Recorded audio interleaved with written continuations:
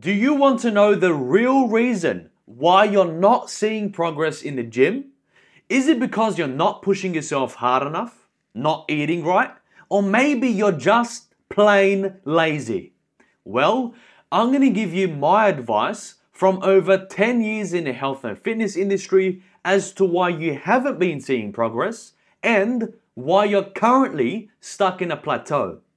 From the top of my head, the first thing that comes to mind is training intensity. It is so unbelievable to me how small of a percentage the gym population actually train intensely enough.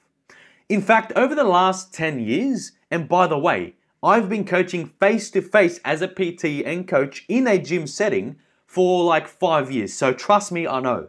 I can comfortably and genuinely say less than 1% of people who go to the gym actually train intensely enough, actually train hard enough. And what exactly do I mean by hard enough, intense enough? I don't mean going into the gym and ego lifting. I don't mean going into the gym and lifting as much weight as you possibly can. I don't mean going to the gym and lifting weights that requires you to get a spotter.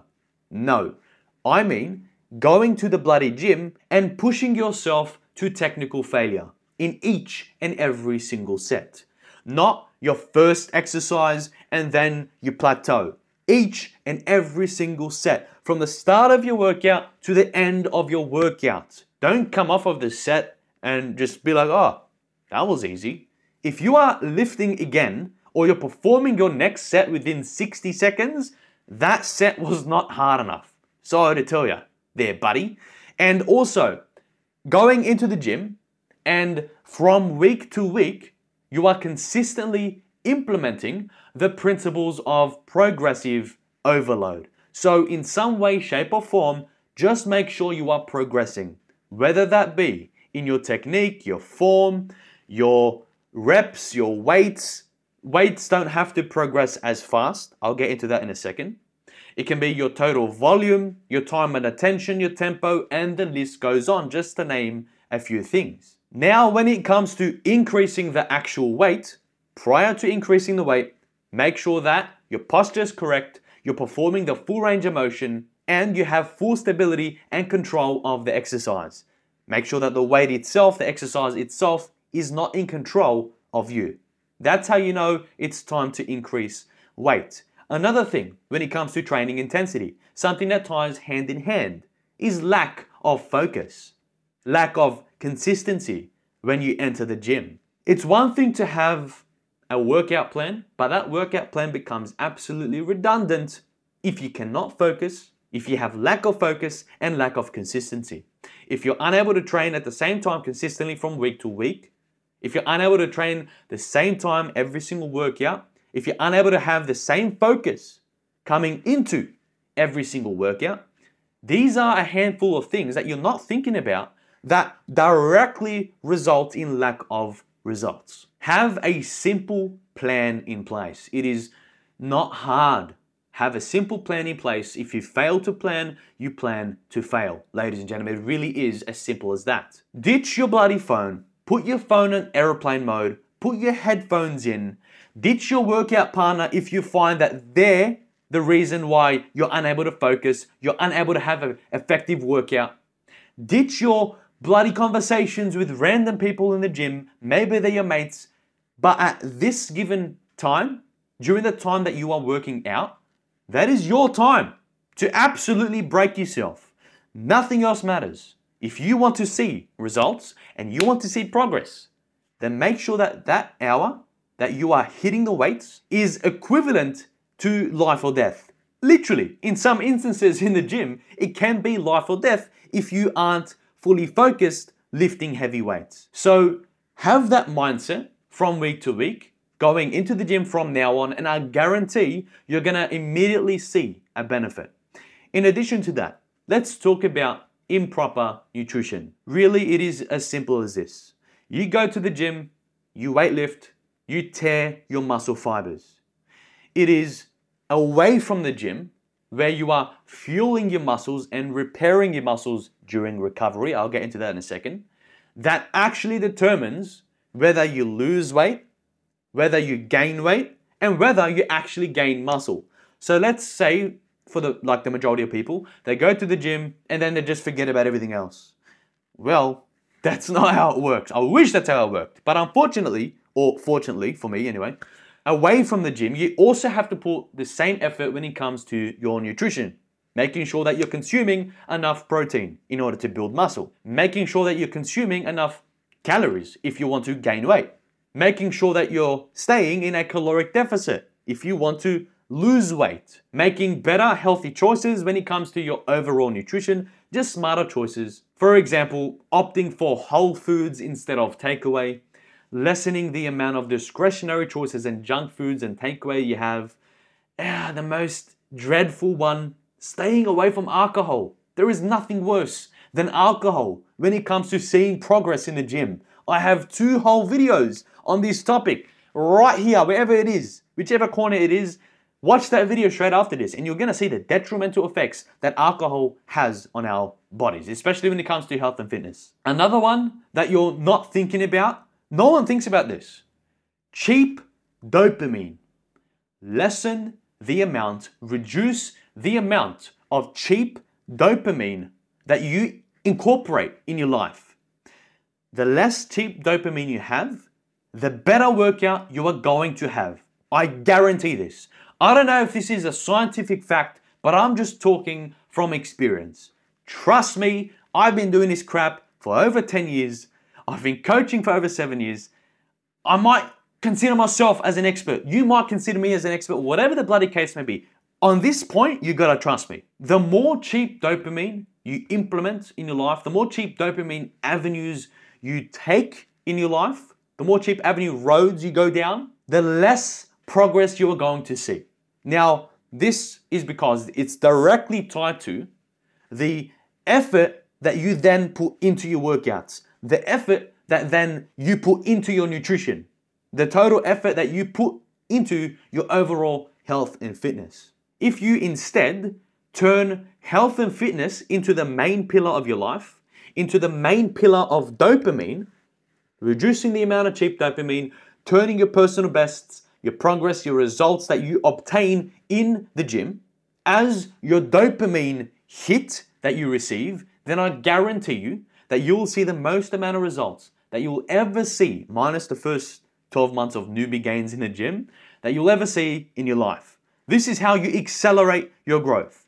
If you're not properly implementing nutrition, like for example, if your calories aren't correct in whichever path you want to go, whether that be fat loss or muscle gain, then this doesn't matter. Dopamine here doesn't matter. Because ultimately what's gonna allow you to gain or lose weight is your caloric intake. So caloric intake first, prior to this dopamine trick that I've just explained. Another one from the top of my head, and something that I consistently see all the time, is lack of accountability. You don't have any source of accountability, any social network, anything to keep yourself accountable. Something easy to keep yourself accountable is short and long-term goal setting.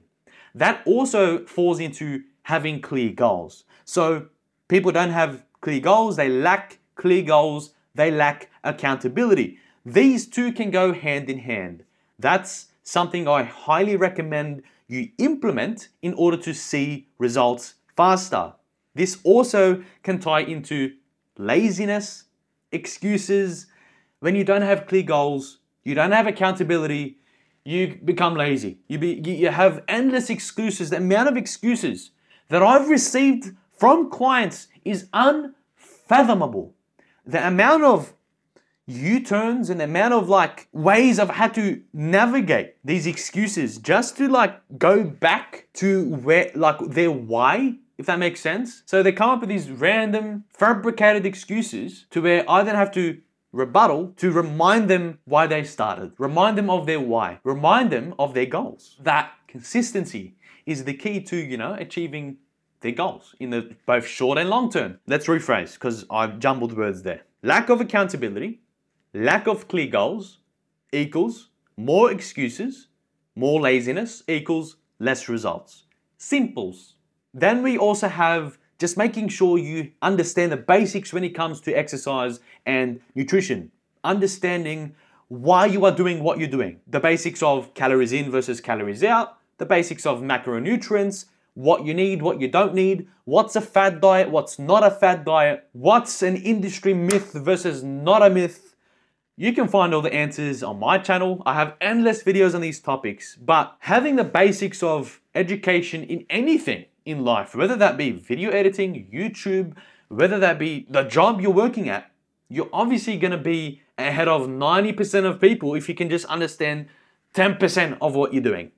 That's the premise of what I'm trying to get to, and therefore you're going to see more results. Finally, I'll just wrap up the video here. Either overtraining or undertraining.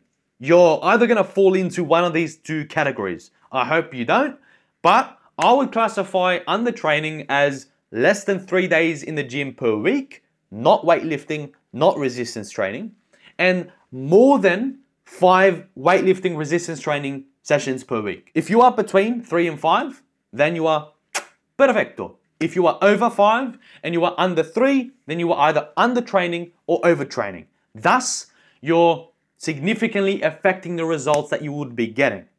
You might be thinking, oh, how can it be possible that if I'm training more, I'm getting less results? Well, there's something called the supercompensation curve. Long story short, if you're not bothered searching that term up, just understand that when you train in the gym, as I previously mentioned, your muscle fibers are torn. Thus, they are already cooked. So if you put them back in the oven, they're going to get burnt. Therefore, you're going to see less progress in the gym and you're doing more harm than good by retraining that muscle group. So if you have a very solid workout plan, that workout plan would most likely cater for a 3-day workout plan, a 4-day workout plan, or a 5-day workout plan. All of these options are viable, but each of these plans would guarantee that by the end of the week, you have absolutely obliterated each of your muscle groups, therefore not giving you enough time in between to train a 6th or 7th day. Now, you can of course do cardio, but you must take full rest days away from the gym to minimum in order to allow your muscles to fully recover before coming back and demolishing them again the next week, and the next week, and the next week. Ladies and gentlemen, boys and girls, I hope that clarifies the real reason as to why you are not seeing results in the gym. One of these might apply to you, all of these might apply to you, but start making the changes. There's no excuses. Begin making the changes starting today, starting tomorrow, and I guarantee you'll start seeing more results in the gym. If you learned something from today's video, drop me a like, subscribe to the channel, comment below what you'd like to see next, and if you'd like to debate me down in the comment section, feel free to. I'll see you beautiful people in the next video.